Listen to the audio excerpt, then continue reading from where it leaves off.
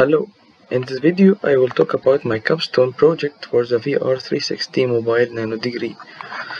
I will start with achievements.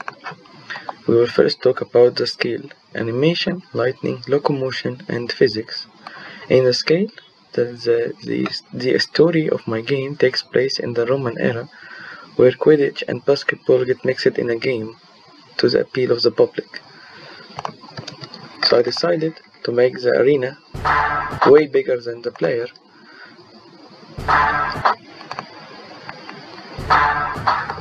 like you can see here.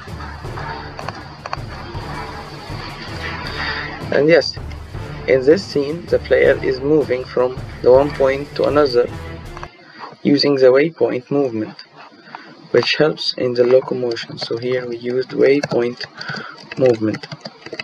In the scaling, you can see in the arena where the arena is much bigger than the player, and the player is almost the same size as all of its enemies. So yeah, this is the scale.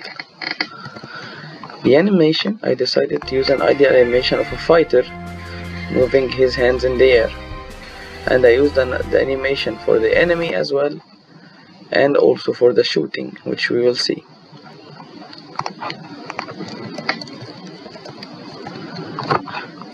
Also, there is another way of motion which I used, which is using the joystick sticks, or the W, A, S, and D for the keyboard.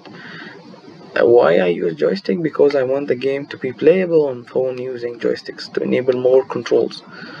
So yeah, here we can select one of the fighters. Let's select the flying one. And here I can move with W, A, S, and D, and I can click space to fly. Why can I fly? Because I selected the flying hero. So this is the locomotion using the axes. Now let's talk about the light. In this scene I used two light sources, and many other scenes as well you will see the same light sources. I use a directional light to represent the sun, and it has the mode of real time, and the arena light which has baked. As for the AI, I decided to make one enemy player and maybe extend it then for a flocking algorithm. The enemy is controlled with an animator, which represents a state machine. It starts with the enemy looking for the ball at the beginning of the game, and if it gets the ball first, we move to AI has ball. The purpose of AI has ball is to move towards the goal and shoot, and if the player has the ball, like you see, it begins to shoot at me. So let's see if AI has the ball, what it will do. As you can see, the enemy moves towards the ball, grabs the ball, and shoots in the goal. Continuing where we left off, now we need to prove there is physics and collisions.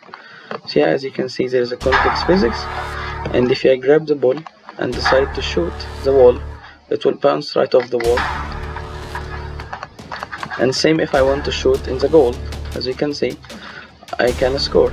Also, the enemy can shoot me with bullets, which proves that I have collision, and I move due to that collision. Also, I can shoot the enemy as well.